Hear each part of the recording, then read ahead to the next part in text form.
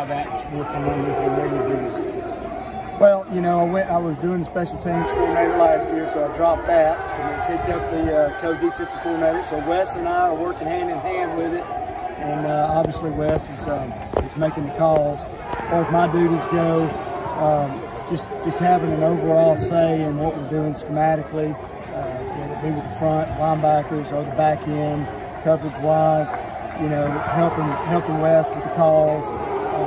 Looking at formations, shifts, personnel, just all that thing I'm getting to put my eyes on and really have a say in. Some of it I was already doing in the box, but now on the practice field, having a little bit more say and having a bigger voice with the players. Only thing, you're going to be in the box during the games again? I'm going to still be, yeah, I'm going to stay in the box, yeah.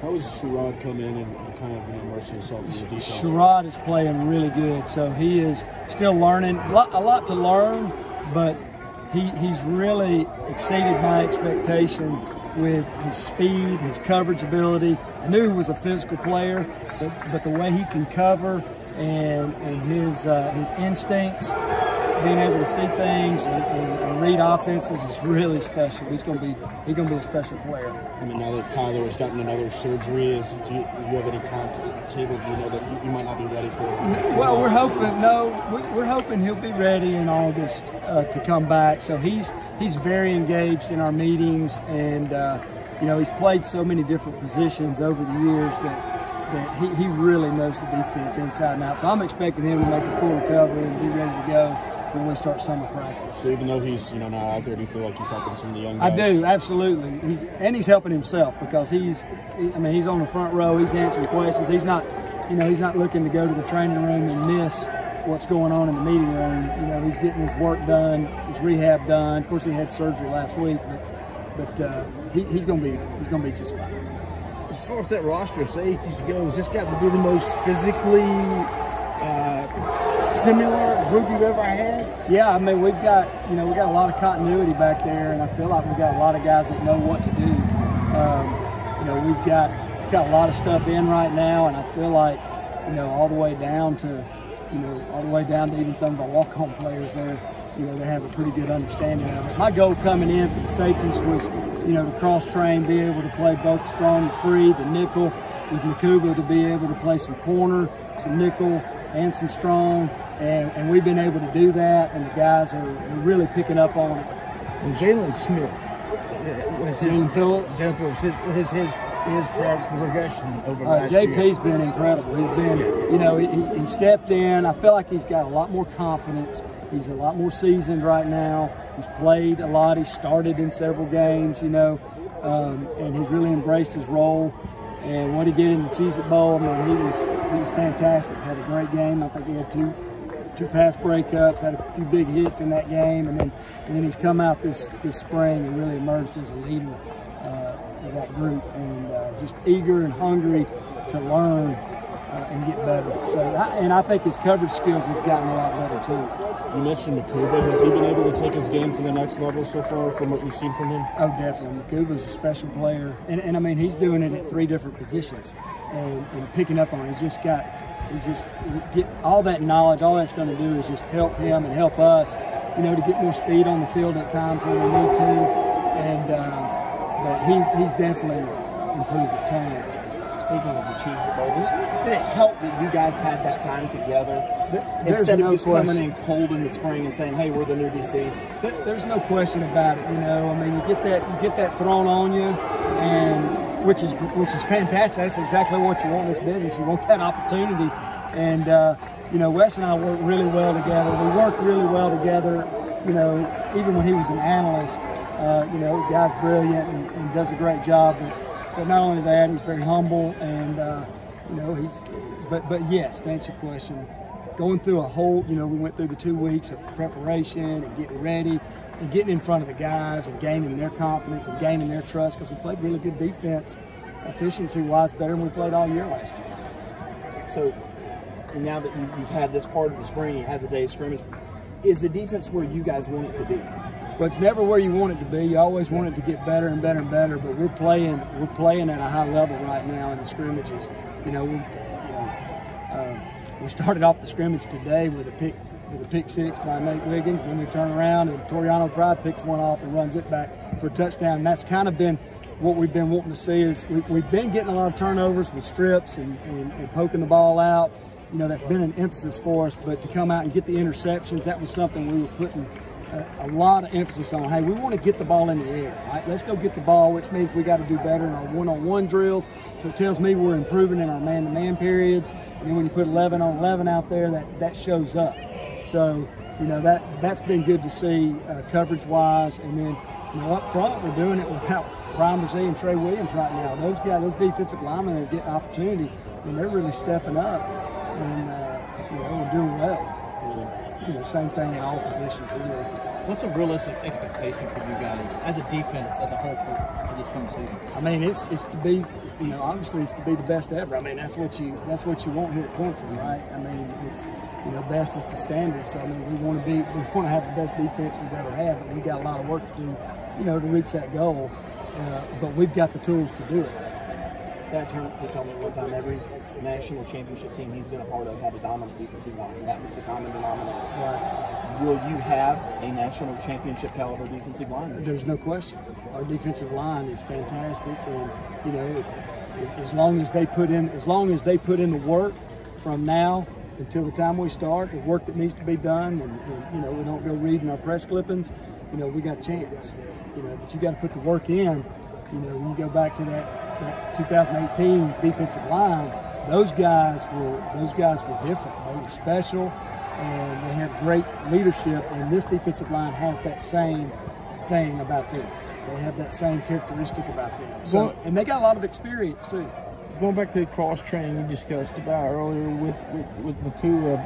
What do you see when you bring Barrett Carter back to the safety position? Does he come back there for you, and you see play him back there? Yeah, and play him back there. Yeah, just he has. Yes, I mean, he's a guy that can play multiple positions, especially on early downs.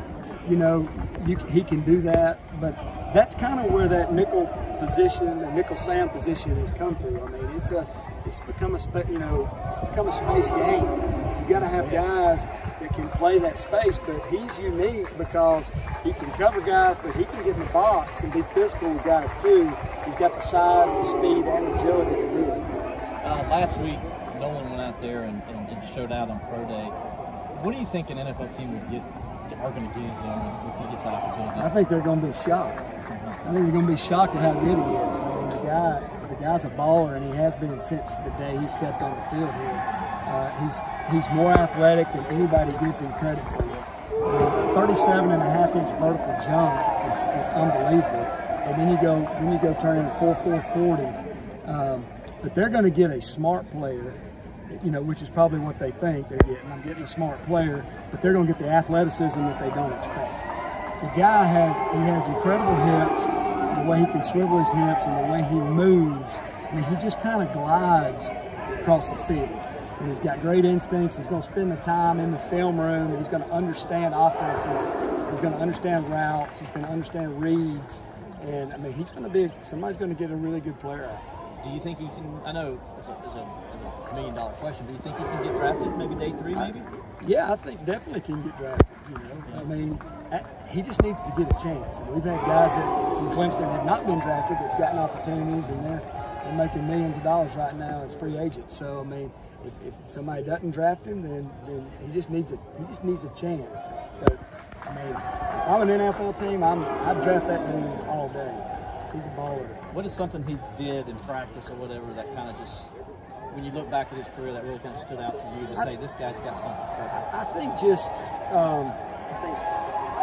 the way he moves, just in general, and then being able to put him. I've been talking about playing multiple spots on defense.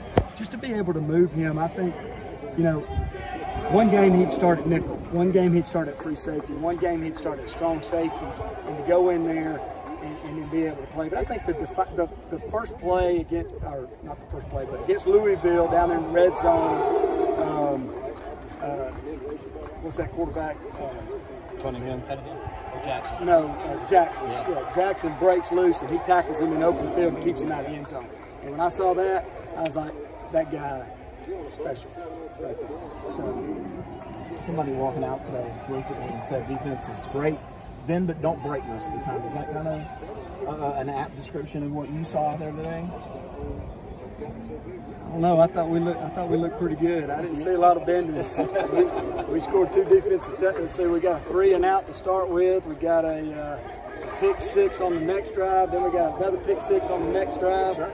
I'd say that's pretty aggressive. Had a 2-minute stop, but he didn't even get a field goal out of it with our first group.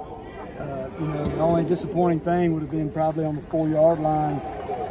We let them score on a little crush route where we had a bust. You know, that's fixable. You know, it wasn't a lack of effort or anything like that. So I wouldn't say we've been a whole lot. So Wes has said he's going to simplify things, or you guys are going to simplify things. Not make it a simple defense, but make this defense play faster. Have you seen that, and have you seen it out here? Absolutely, and I think part of that is as we do our. I mean, we're still gonna have the same stuff. Sure. But as we do the install, we're focusing a little bit longer and shorter on the day. So I mean, we're making the install a little bit shorter per day. But I mean, you get to the end of the spring, we got, and you check it with last spring, we're about the same. We're about at the same spot. We've just spent more time on the front end, learning it, perfecting it, trying to master, you know, the different nuances of the scheme. You're replacing 2 potentially first-round draft cornerbacks, you know, going in this year. What are you seeing out of Sheridan and the guys out there so far? Well, you know, Sheridan is, you know, before he got hurt a little bit, he was fantastic, and he'll be back. So just his knowledge and him making plays on the front end's been great. And then Nate Wiggins, if you were able to watch the scrimmage today, he was as good as anybody that we've had since I've been here. I mean, he probably had 3 PBUs, 4 PBUs today, and a pick 6, and I mean, he was all over the place. Dabo has said with Nate, it's more like polishing him up. Yeah, no doubt. He just keep learning the defense. I mean, he's still a young player, still learning what to do, but he's got a great skill set, he's got great length, speed, change of direction, and he's got a good feel for the game. What about the other freshman guys, Toriano and Toriano's been great. He's playing really well, making play. He had the other pick 6 today. You know, on that 3rd drive. Toriano's been great. I think the thing I've been impressed with him is how much football knowledge he has. He understands leverage, and he understands, you know, what offenses are trying to attack with. So, and then Lucas is going to be great too. His athleticism is size. Yeah, he's huge. You know, he's tall and long, but he can jump and run and do all those things. So it's exciting. 3 practices in the spring. What do you want to see? Maybe it's 4 practices, but a few, and then the spring. What do you want to see here at the end? Well, I'd like to see us continue to improve. You know, coverage-wise, continue to get better. You know, with our keys and reads. You know, just continue the cohesiveness.